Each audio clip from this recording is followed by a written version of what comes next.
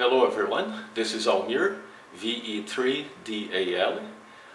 Here I am at my QTH, and behind me here, right here, in my backyard, I have my latest project, which is the magnetic loop antenna. This antenna, actually, it was one of those projects that you buy everything, you get everything what you need, and then you just put on the side, and then life gets busy and you never get the chance to finish the project. So finally, lately I'm not operating too much the radio. Life is busy, you know, it's all good, but finally I had the chance to put this antenna together. And one of the main reasons that I made this project was because of this antenna. You can operate it inside and outside. So, and for sometimes you just are not able to operate it outside. For example, last weekend we were at the cottage, and I put up my hex beam antenna, and on a Sunday it was so bad, like the weather was so horrible, that windy, rainy and stuff like that, I had to put the antenna down and I could not operate it. And so if I had an antenna like this, I would be able to operate it inside. So that's one of the nicest things I think about this antenna. It's a really nice antenna, but and also I think one of the biggest frustration about mag loop antenna is that it's a very complex antenna. There's so much you can do, so many different shapes, capacitors, vacuum capacitors, air capacitors. So there is a really broad range of materials that you can use it to get the best result. I bought this capacitor at eBay. It was rated from 15 to 240 picofarads.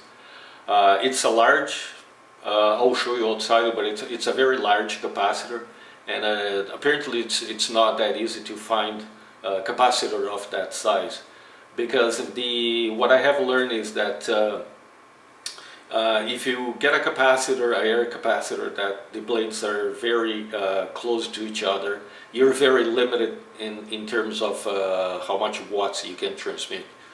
My first one that I bought, it was a very small one, and I believe I was probably max 10 watts of the power that you can output. This one, apparently, I think I can go as far as maybe 50 watts, even though I think the max that I'll do is like maybe 20-30 watts maybe. I think it's good enough for FT8. So yeah, but so I'm still testing, running some testing here and there. Earlier today I did quite a few contacts on 20 meters. It was very, very good. The SWR, it was like something like 1.27, which is very, very good. So since I said that I still running a lot of tests on this antenna, I believe I can go up to 40 meters, and so we'll see how it goes. So like I was saying, this antenna it's very complex. The basic measurements that I got for my project, I got online. Since this antenna, it's a very, very high Q antenna, it's very, very tricky for you to tune in where the frequency where you want to be. For example, at this point I've been aiming only the digital mode, the FT8, and the reason is because it's easier. If you try to tune in, let's say on SSB phone part of the band, a lot of times you tune in where, let's say, if you find somebody, and then, but by the time you finish to tune the antenna, the person is gone. So that is I think is one of the biggest frustration about the the magnetic loop antenna. It's the tuning part. There are tools that you can use it. There's motor that you can use it to remotely tune the antenna, but it's very complex. It's not that easy. There are softwares that also you can install and in your computer and works parallel with the motor, and then you can tune like that. So that would be very precise. At this point, I'm tuning manually. So I go under the capacitor and manually I turn, or give more or less, whatever. But you can go back and forth quite a few times, so it can take a long time. So that is a kind of frustration, but it's a good experience, a good start, let's say. And so we'll see if at this point it's doing well, and maybe in the future I will come up with something better, like to tune in the antenna. So let's take a look at outside what I have done, and I'll show you. So the mast and the stand are 1-inch PVC pipe, and the stand here, what I have done is, as you can see, there are 3 T, and I connected them together here, down here, putting a screw and a bolt through, as you can see here. And then for this pipe here coming out, what I did, I just did some slots, like cut out some this slot around here, so to go inside to the bolt and the nut. And for this one here, I didn't have to do that because there's no bolt coming out like that.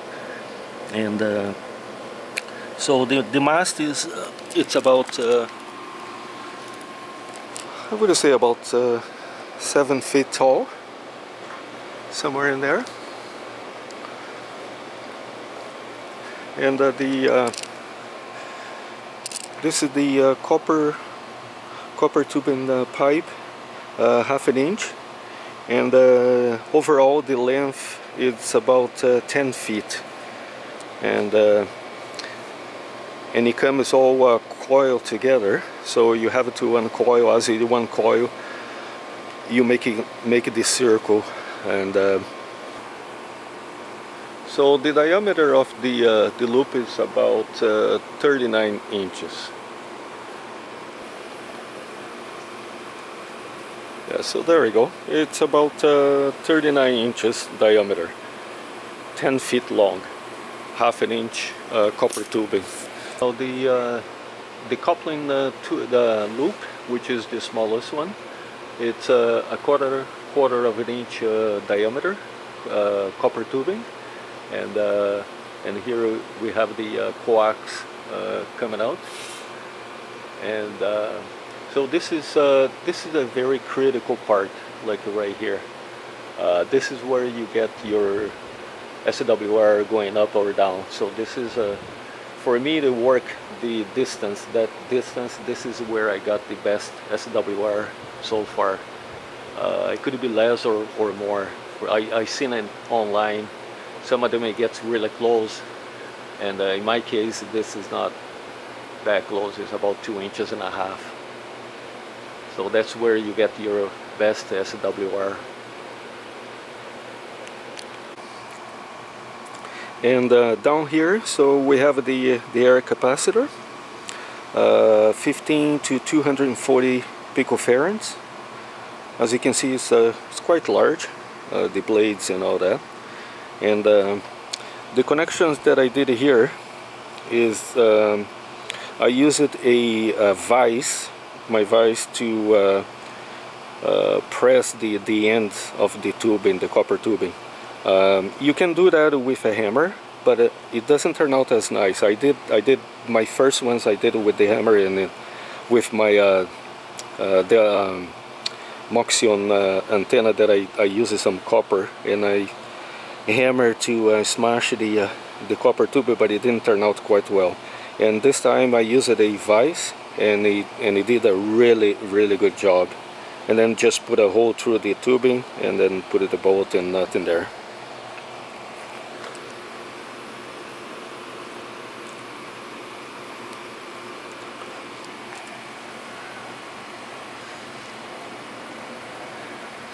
And so down here It's the knob that you tune in, either you add more or take less, and the adjustments are very, very fine. You have to do it once you got closer to the frequency that you want, and if you want to move a little bit left or right, it has to be like a you know, millimetric move that you do.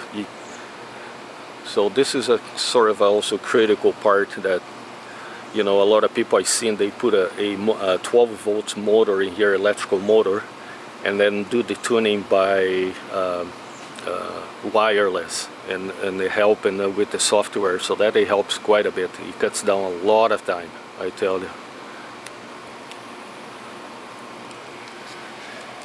And in the back here, I use some of those, I don't know what the name of this, but anyways, you know what I mean. So this is what I use to secure the capacitor in the back.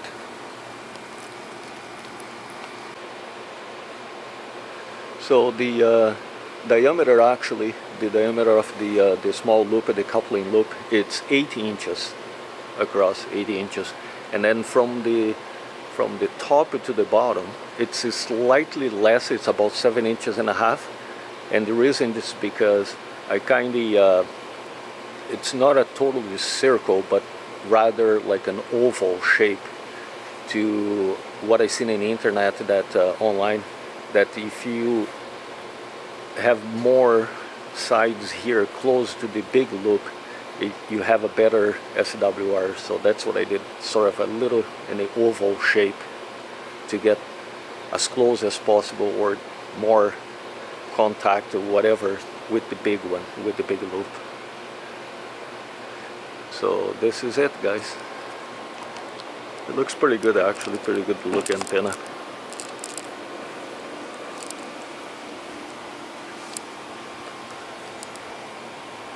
So let's go inside, and I'll show you some of the contacts that I did on 20 meters. So earlier today I did a few contacts, as you can see here, on 20 meters. I received it here for this one, Kilo 4 Young Julia +8. I received from him, and he received from me -2, which is very good. And this one here, Whiskey 5 Mike November Delta, I received -5, he received -14. And then below here, KC8 MLB, I received -8, and he received it +3. So that's excellent right here. And he was in Florida, I believe, and +3. So that's awesome. And this is just antenna right there, like you saw on the backyard.